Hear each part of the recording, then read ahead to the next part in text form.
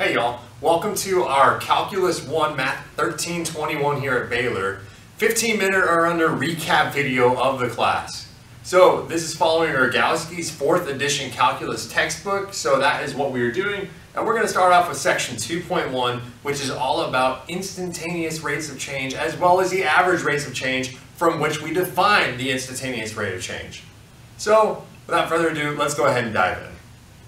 So the very first thing they're going to want you to know in section 2.1 are these two functions right here. S of t classically stands for position at time t. You plug in a time, it gives you where you're at. V of t stands for your velocity at time t. Now it turns out these two functions are going to be intimately related. We'll get to that later. But for right now, we're going to want to just kind of get used to understanding them. Now, calculus in large part was developed in order to help prove physics, so that is why we're interested in both position and velocity. Later, we'll be interested in acceleration, which is kind of related to all three of these. Now, we're going to have this notion right here, delta S and delta T. Anytime you see the letter delta or the triangle right here, think change in. So delta S stands for change in position, whereas delta T stands for change in time. Now I have a question for you. If I tell you that you ran 200 miles in 4 hours, dang you're fast, do you know exactly how fast you're going at every single instant? Well, no. You could have been running some of it, you could have been walking some of it. However, if you covered 200 miles over 4 hours, I could tell you that you were going 50 miles per hour. And I could also tell you you're probably a cheetah because that's not human speeds. But this does get us to the notion that they're wanting to cover in 2.1, which is that of average velocity. You were going an average of 50 miles per hour. It doesn't mean you're going 50 miles per hour the whole time. So that is a distinction they make here in 2.1. Now, as we just computed, 200 miles divided by 4 hours gives me a miles per hour, which was our average velocity. That's exactly what we're going to do for math. Now 200 miles represented the total change in position, whereas 4 hours represented the total change in time from hour 0 to hour 4. So average velocity is just change in position over change in time. Now within this section, they're going to oftentimes give you a time interval, some number t naught to some number t1, so 0 to 4 hours in the last problem. In order to compute the average rate or the average velocity, if you're given a time interval t naught to t1 and a position function s of t, what you need to do is to use the formula average velocity is change in position, which is given by s of t1 minus s of t0, your initial position and your starting position, or excuse me, your initial position and your final position, your terminal position, and divide that by change in time, which is t1 minus t naught. In the previous problem, this would be mile 400 minus mile 0, giving you a total, or excuse me, 200 minus 0, giving you 200 miles, divided by hour 4 minus hour 0, giving you a total change of time for 4 hours. This is the main formula from the section. Terminal position minus initial position divided by terminal time minus initial time. Quick example. Let's find the average velocity over the time interval from 1 to 3 if position is given by t squared minus 2t plus 1. Well, to find the average velocity, we remember our formula.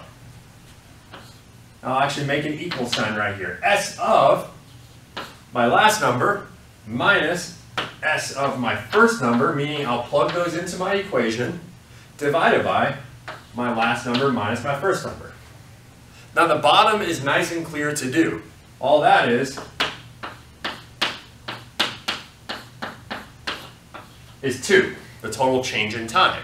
So yet again, you could do change in position over change in time if that rings with you clearer. Now at the top, we have to do some number plug-in. If we plug in 3 to our function, we'll get 9 minus 6, or 3 plus 1, gives me 4. If I plug in 1, I'll get 1 minus 2, so negative 1, plus 1 is 0. So 4 minus 0 divided by 2 better give me an answer of 2. Now if I knew position was given in meters and time was given in seconds, I could attribute the units of meters per second to my answer. And that's how we go ahead and compute the average velocity over a given time interval. Now let's return to you as the cheetah running 200 miles in 4 hours. This could be represented by this position function along this time interval. Notice if you plug in 0, you'll get position of 0, you're starting. And if you plug in 4, while it takes a little bit more number crunching, turns out you'll get a final position of 200. This would, in fact, give me an average velocity of 50 miles per hour, just like we said last time. But now that we have a specific position function, is there a way for me to compute the instantaneous velocity at maybe hour number 2? It turns out there is. But to do that, we're going to need to go back and see what average velocity really stood for when it comes to graphs. Now I've had to go to a simpler example just because I don't have a lot of room on the board, so let's stick with t squared as our position function. Now I went ahead and graphed t squared. What I want us to do is to be able to find the average velocity on the interval 0 to 4.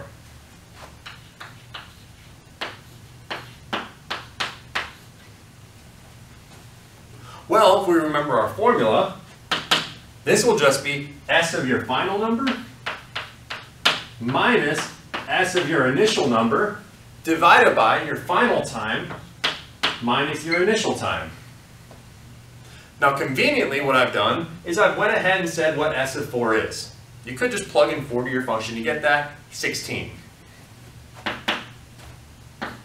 S of 0, well that's just 0 squared. And then 4 is still 4 and 0 is still 0. Now we could simplify this all out and get an answer of 4.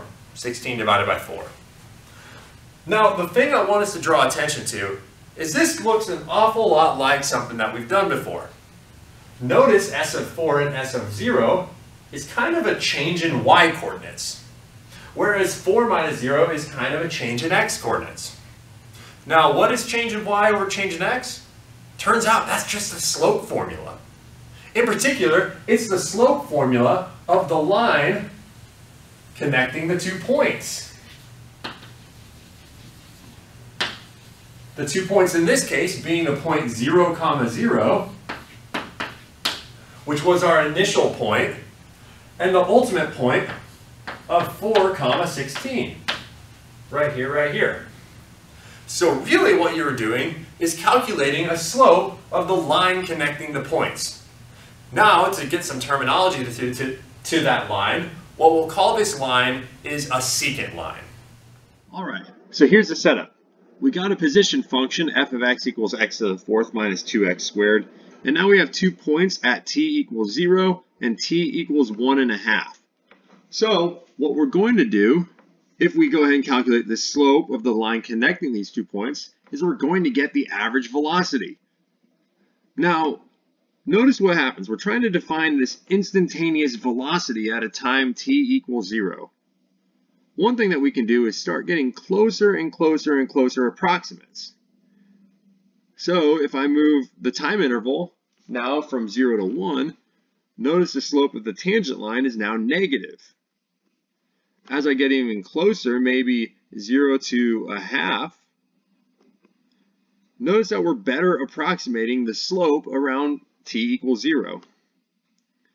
And ultimately, as we keep getting closer, as we keep shrinking the time interval around the point we care about, t equals 0, we end up on this horizontal line. Now this horizontal line is what we're going to call the tangent line. And it is just the limit of these secant lines. It's what all these secant lines end up tending towards. Now in particular, it's what these secant lines tend towards as our time interval shrinks to 0, as we just land on top of the point we care about. Well, since we're limiting in on this line, and the slope of each of these secant lines is the average velocity, we'll define the instantaneous velocity to be the slope of this tangent line. So how we're going to get the slope of the tangent line is we're going to go ahead and limit in on it by letting the time interval shrink to 0 and see what happens to each of these secant lines and what their slopes approach. Now, as you just saw in that video, all of those secant lines, as we let our times get closer and closer and closer to the initial time, they kind of limit down to a line that looks like the best fit slope line. Now, this limiting process will be how we get the instantaneous velocity. So the instantaneous velocity at a point t naught is going to be this limit as our change in time grows closer and closer to 0, so as points get closer and closer together, of our average velocities. Change in s over change in t. Now this is way too general. If we're actually given a point t naught, what we really want to do is take the limit as t1 gets closer and closer and closer to t naught. So for instance, if you're trying to find the instantaneous velocity at 2, what we're trying to do is let t1 get as close to 2 as we like of s of t1 minus s of t naught over t1 minus t naught. That is going to be your instantaneous velocity formula. So let's go ahead and work out an example. Now let's actually try an example where we're given a position function of s of t equals t cubed minus 3t and an initial velocity, or initial time, of t naught equals 2. Let's find the instantaneous velocity at that time. Now, what we're going to do is take a limit of the average velocities as our time interval shrinks around the point t naught equals 2. So a table tends to help. Let's go ahead and list that.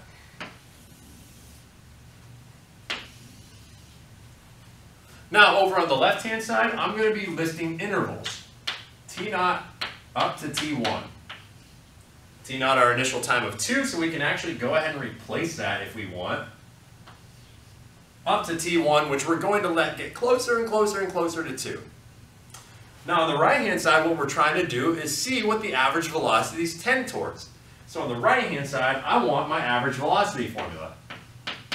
S of T1 minus S of T0,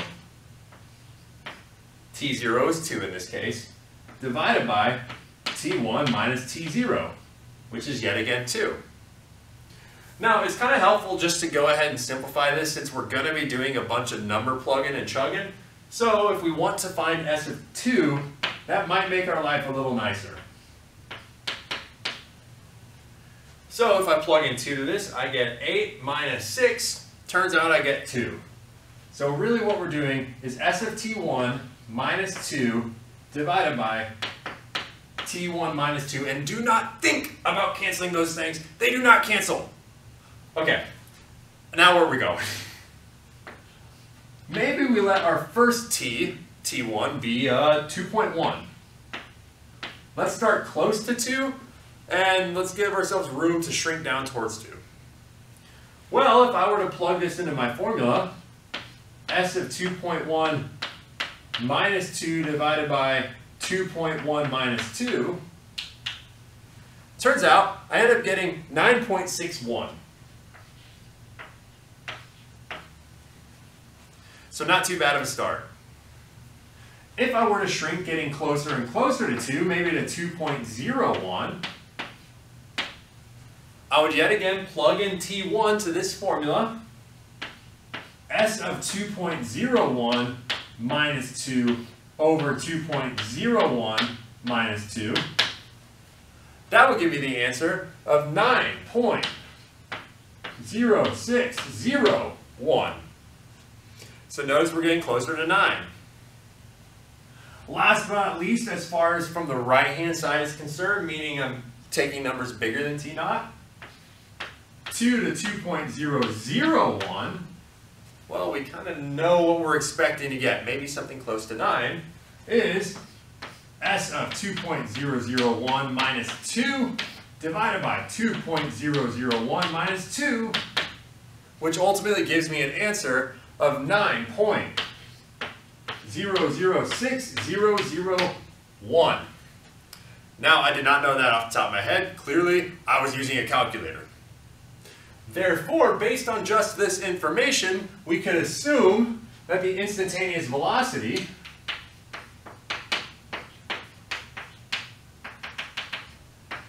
at t naught equals 2 is 9.